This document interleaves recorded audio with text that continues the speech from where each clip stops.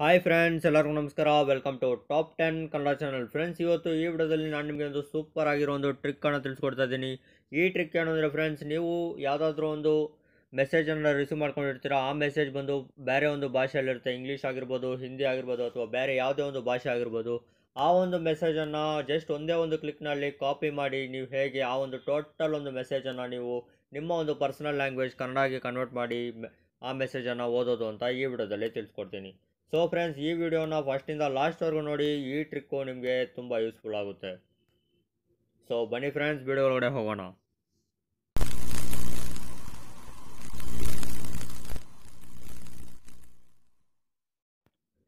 ಈ ರೀತಿ ಒಂದು ಟ್ರಿಕ್ಕು ನೀವು ನಿಮ್ಮ ಮೊಬೈಲ್ನಲ್ಲಿ ಮಾಡಬೇಕು ಅಂದರೆ ಇದಕ್ಕೋಸ್ಕರ ಒಂದು ಚಿಕ್ಕ ಆ್ಯಪನ್ನು ಇನ್ಸ್ಟಾಲ್ ಮಾಡಬೇಕಾಗುತ್ತೆ. ಆ ಆ್ಯಪ್ ಲಿಂಕು ನಾನು ಈ ವಿಡಿಯೋ ಕೆಳಗಡೆ ಡಿಸ್ಕ್ರಿಪ್ಷನಲ್ಲಿ ಕೊಟ್ಟಿರ್ತೀನಿ. ಕ್ಲಿಕ್ ಮಾಡಿ ಓಪನ್ ಮಾಡಿ ಇನ್ಸ್ಟಾಲ್ ಮಾಡ್ಕೊಳ್ಳಿ.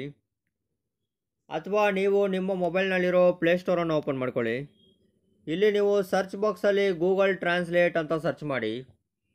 ಇಲ್ಲಿ ನಿಮಗೆ ಫಸ್ಟಲ್ಲಿ ಡಿಸ್ಪ್ಲೇ ಆಗುತ್ತೆ ಫ್ರೆಂಡ್ಸ್, ಗೂಗಲ್ ಟ್ರಾನ್ಸ್ಲೇಟ್ನ ಒಂದು ಆ್ಯಪು. ಆ ಆ್ಯಪನ್ನು ಕ್ಲಿಕ್ ಮಾಡಿ ಓಪನ್ ಮಾಡ್ಕೊಳ್ಳಿ.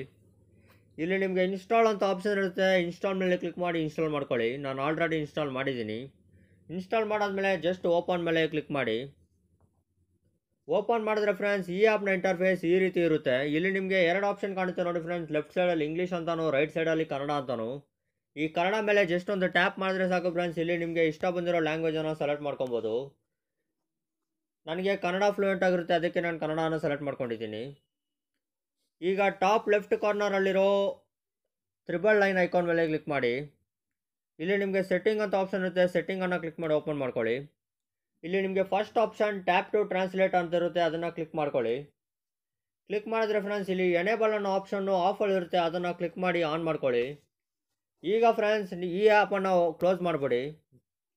ಕ್ಲೋಸ್ ಮಾಡಾದ್ಮೇಲೆ ಇಲ್ಲಿ ಇವಾಗ ನೀವು ನಿಮ್ಮ ಮೊಬೈಲ್ನಲ್ಲಿರೋ ವಾಟ್ಸಪ್ಪನ್ನು ಓಪನ್ ಮಾಡ್ಕೊಳ್ಳಿ. ಇಲ್ಲಿ ನಿಮ್ಮ ಒಂದು ಫ್ರೆಂಡು ನಿಮಗೆ ತುಂಬ ಒಂದು ಮೆಸೇಜಸನ್ನು ಕಳಿಸ್ಕೊಟ್ಟಿರ್ತಾರೆ. ಆ ಮೆಸೇಜ್ ಬಂದು ಇಂಗ್ಲೀಷಲ್ಲಿರುತ್ತೆ ಅಥವಾ ಹಿಂದಿಯಲ್ಲಿರುತ್ತೆ. ಆ ಒಂದು ಮೆಸೇಜನ್ನು ಲಾಂಗ್ ಹೋಲ್ಡ್ ಮಾಡ್ಕೊಳ್ಳಿ. ಲಾಂಗ್ ಹೋಲ್ಡ್ ಮಾಡಿ top right ಕಾರ್ನರಲ್ಲಿರೋ triple dot icon ಮೇಲೆ ಕ್ಲಿಕ್ ಮಾಡಿ. ಇಲ್ಲಿ ನಿಮಗೆ ಕಾಪಿ ಅಂತ ಆಪ್ಷನ್ ಇರುತ್ತೆ, ಕಾಪಿ ಮಾಡಿ. ಕಾಪಿ ಅಂತ ಕ್ಲಿಕ್ ಮಾಡಿದ ತಕ್ಷಣ ಆ ಟ್ರಾನ್ಸ್ಲೇಟ್ನ ಒಂದು ಪಾಪಪ್ ಬರುತ್ತೆ. ಅದ್ರ ಮೇಲೆ ಒಂದು ಜಸ್ಟ್ ಕ್ಲಿಕ್ ಮಾಡಿದರೆ ಸಾಕು ಫ್ರೆಂಡ್ಸ್, ನಿಮ್ಮ ಒಂದು ಇಂಗ್ಲೀಷ್ ಮೆಸೇಜು ಕನ್ನಡದಲ್ಲಿ ಕನ್ವರ್ಟ್ ಆಗಿ ಡಿಸ್ಪ್ಲೇ ಆಗುತ್ತೆ. ನೋಡಿ ಫ್ರೆಂಡ್ಸ್, ವೇರ್ ಆರ್ ಯು ಅಂತ ಇಂಗ್ಲೀಷ್ ಮೆಸೇಜಲ್ಲಿ ಇದೆ. ಇಲ್ಲಿ ನಿಮಗೆ ನೀವು ಎಲ್ಲಿದ್ದೀರಾ ಅಂತ ಕನ್ನಡದಲ್ಲಿ ತೋರಿಸ್ತಾ ಇದೆ.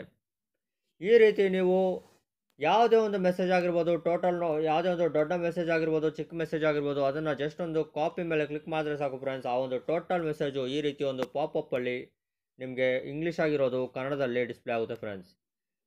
ಇಲ್ಲಿ ನೀವು ಆ ಕನ್ನಡ ಅಂತ ಆಪ್ಷನ್ ಇದೆ ನೋಡಿ ಫ್ರೆಂಡ್ಸ್, ಆ ಯಾರೋ ಮಾರ್ಕ್ ಮೇಲೆ ಒಂದು ಜಸ್ಟ್ ಕ್ಲಿಕ್ ಮಾಡಿದ್ರೆ ಸಾಕು, ನೀವು ಇಷ್ಟ ಬಂದಿದ್ದ ಲ್ಯಾಂಗ್ವೇಜನ್ನು ಚೇಂಜ್ ಮಾಡ್ಕೊಬೋದು.